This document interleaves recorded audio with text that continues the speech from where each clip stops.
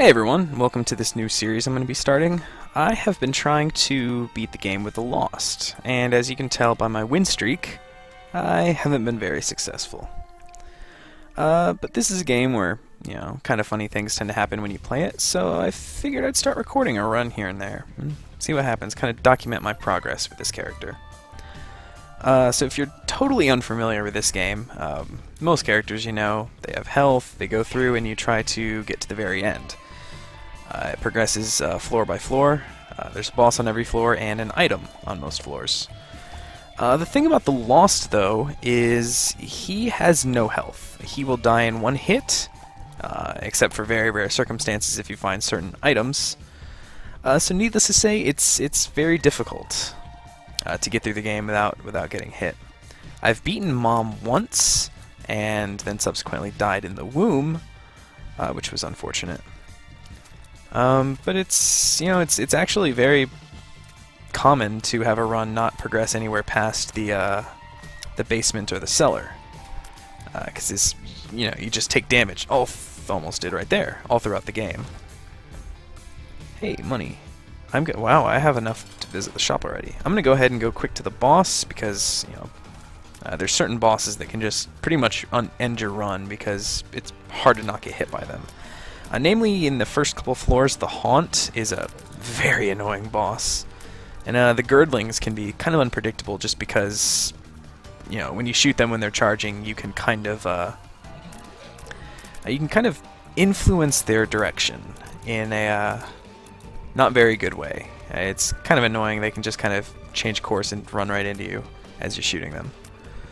But Monstro is a very, very simple, straightforward boss. I don't know if I've ever actually died to him as the Lost, which is kind of funny because I think I've died to Pin maybe once as the boss as the Lost, who's a very, very simple boss. But Monstro is pretty much as easy as they come. And for beating him I get range up, which is not the best. It's one of the most useless stats unless you get something that just straight up destroys your range. I'm gonna go ahead and see if the secret room is down here. Nope. And there's the shop, so if I find a key, I'm going to go to the shop on this floor. Because even if there isn't an item I want, I've been taking the opportunity with the Lost to try to get 999 coins in the donation machine. Hey, and there's your secret room. 3 more cents. Let's see, in here we got heart container, which is absolutely worthless. Might go with the blue candle. I can donate 5 coins. And this will at least give me some extra attack power. And it recharges in the room you're in. It's one of the only items to actually do that. And it does pretty good damage too. So my item room should be, yep, there it is. Gonna wait for, alright, I'll just throw that there.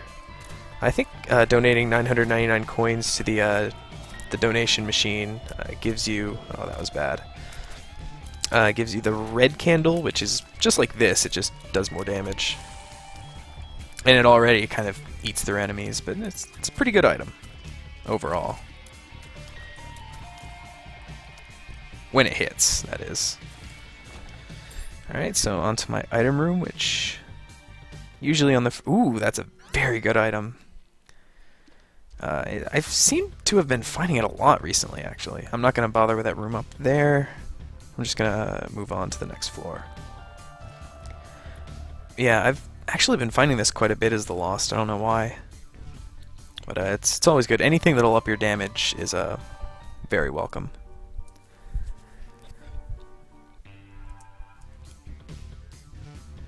Alright, basement 2.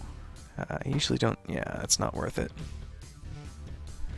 Oh, this isn't... I don't know if I've ever seen this room layout before. Even the most basic of enemies can be scary. I'm just gonna take my time here.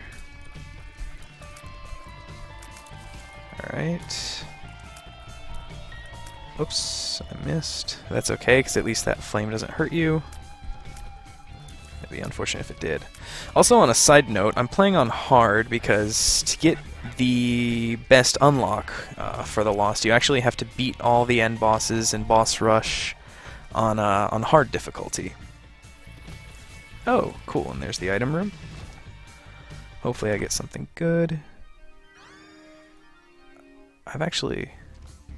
Whoa! That's awesome. I've never actually seen that with the scythes. Oh man, that's cool. That's just a, that's just a decent regular kind of item usually, but man, I don't know how strong the extra ones are, but man, that's gonna clutter up the screen though. That's might be unfortunate on some bosses. I might take a hit. Yeah, I've never seen. Oh, wow, I've never seen that before. And this is why I record, or why I have decided to start recording. I think my favorite item combination was I got soy milk and ipecac, which was absolutely hilarious.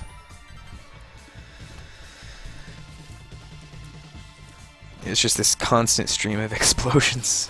You know, if I could get those two plus what's it called? The oh, angle is a little dangerous, but nothing too bad. And see, that blue candle just kind of chewed right through him. Oh good, size down, that's good. Range down. So the cool thing about oh, is that the demon baby? Yeah. The cool thing about... Ooh, should I go with the Necronomicon? I think this would help out versus bosses a little more. The cool thing about not having any health is you can take deals with the devil for free. Normally they cost 1 permanent heart, or 2 permanent hearts in some cases. And also, in some cases, some non-permanent hearts, some spirit hearts, if you are a character like the blue baby. But so far, this is shaping up to maybe have potential. The depths is pretty difficult. I've only ever gotten through it damageless once. Ideally, I would love to find an item like the dead cat, which gives you 9 lives. Man, these things just chew through enemies. This is great. Well, like I said, we'll see how long I can keep it up. Because, you know, anything can happen when you take 1 hit. Alright, bit of a dead end. I'm gonna go up. And I like the caves is a pretty decent one is the Lost. If you make it to the caves, unless just something unfortunate happens, there's a lot of rooms like this where there's a lot of open space in the middle, and the Lost starts with flight. So there's a lot of rooms that are just 100% safe, which is always a pleasant thing in games like this. This room will not pose any threat. So yeah, ideally I would love to get the dead cat or the holy mantle, but that's less likely now that I've taken a couple deals with the devil. I do not like that item, so I'm not going to pick it up. That one, I believe, makes enemies be attracted to your tears. And here's another 100% safe room. There's no chance those things can get to me there, so... always a welcome thing. Since I have an abundance of keys, I am going to open up the shop, because I have a couple coins I can donate. Actually, I'm going to... I'm going to go looking for the secret room, because if I can find a decent amount of coins, the map would be very, very useful. It's not looking very likely. I'm just going to go donate my money to the shop. Pity. The map would be really helpful to have, just, you know, because you can tell which ones are dead ends. This game, I feel like the remake, a lot more than the original, it's pretty easy to tell, like, you know, where the boss is going to be, or, you know, all that kind of stuff. The Husk is an easy boss.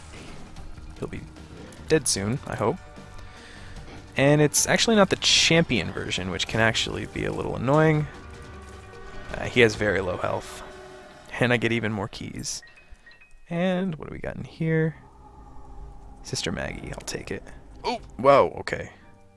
Almost died. Alright, on to the caves 2. And it's a dark floor.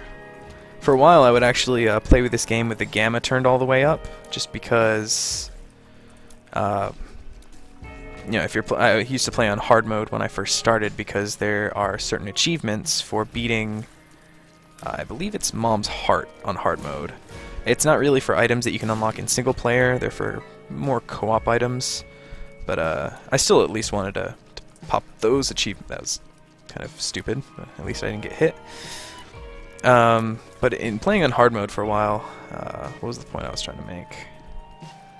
I'm just gonna fly around that. I'm sure I had a point. I just don't remember it. Yo, okay.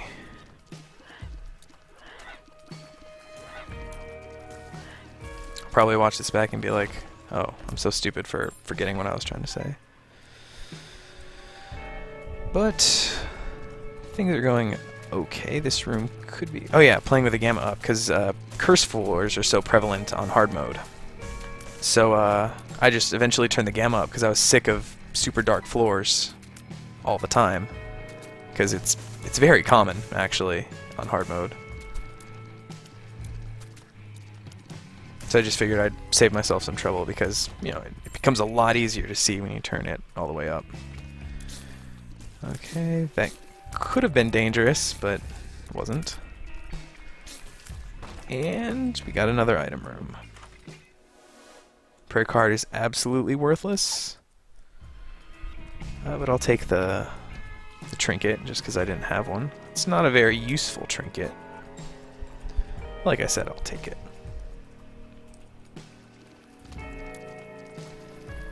Now I need to, this might be a loadout I might consider... Oh, cool, range up. This might be a loadout I'd consider, especially since I have the candle. Yo. I might actually consider attempting the boss rush if I make it that far. Just because, you know, the candle can do great damage to enemies, to bosses especially. And it's something that you will eventually have to beat if you're going for all the unlocks. So what this trinket does is every time you pick up a coin, you will fart, which will poison enemies if they're close. I hate these enemies. Those are some of the worst enemies in the game.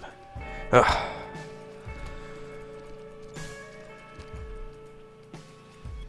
Oh, didn't I already access the shop on this? Oh no, that was the last floor.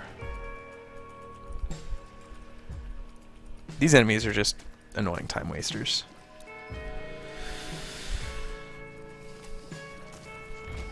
Alright, let's see what's in here. Nothing I like. Time to donate more to the shop.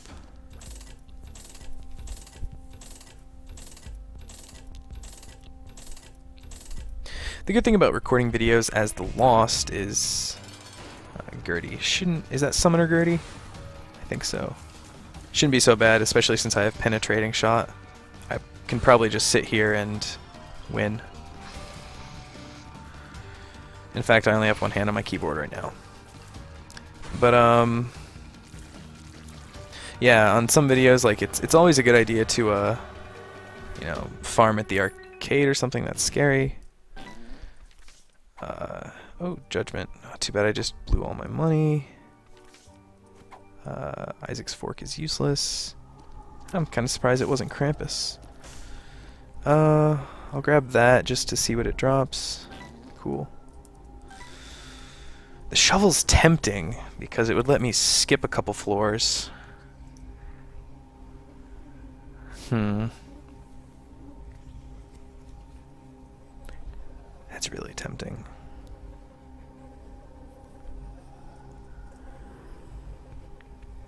So if I skip depths 1, that puts me... I think I'm gonna do that.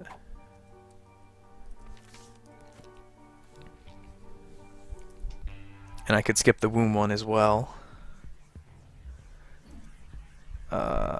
I'll come back here. Let me... I probably should have waited until... because I at least want the item on this floor.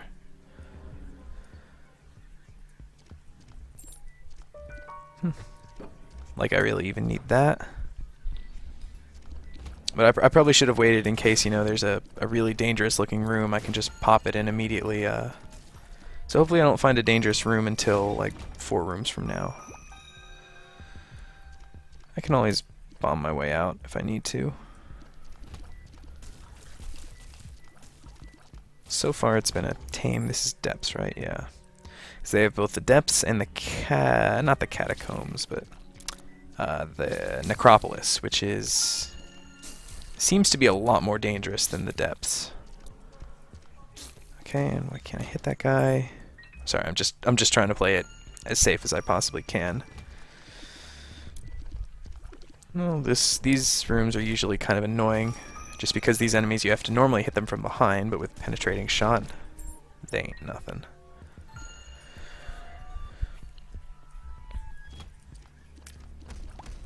Okay, big dingles. Just gotta be careful. Just gotta keep my distance and shoot through those guys real quick. Easy. Hopefully I find that. Okay, this room's free. Oh, this could be... That was bad. Well, I took the shovel, but I probably just should have used it. Well, that'll do it for this one. I guess check back when I record more, and hopefully get a little further than this. Thanks for watching.